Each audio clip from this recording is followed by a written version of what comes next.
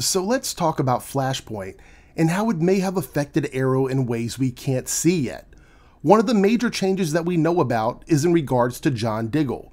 You see, John Diggle had a daughter, Sarah, who has now been wiped from existence and replaced by his son, John Diggle Jr.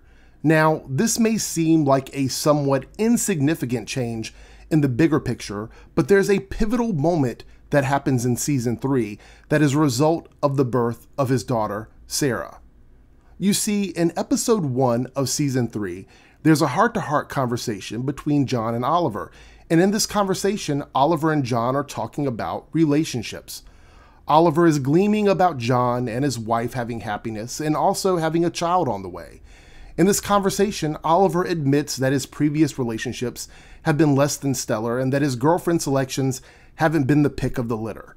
It's in this conversation that John convinces Oliver that he should find someone, and that someone is Felicity.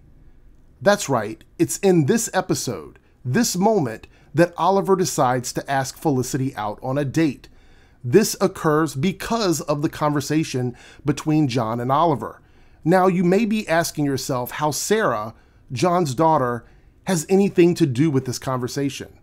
Well, the precursor to this conversation is Oliver gifting John a necklace for his daughter.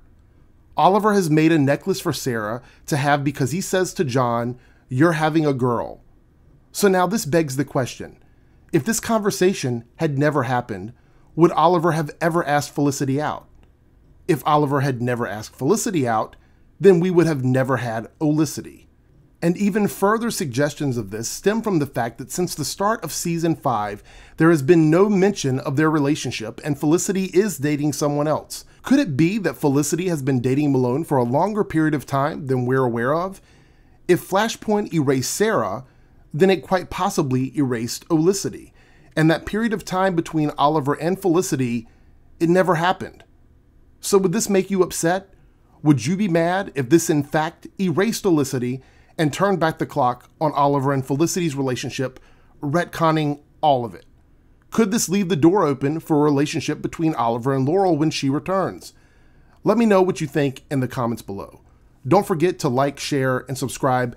I make videos like this all week long, all month long, about the TV shows and movies we love. I'm also rant and reviewing Arrow right now. Make sure you check out this video for my latest rant and review of this week's episode. Thanks for watching. Take care. Have a great day. Have a great week. And I'll catch you later.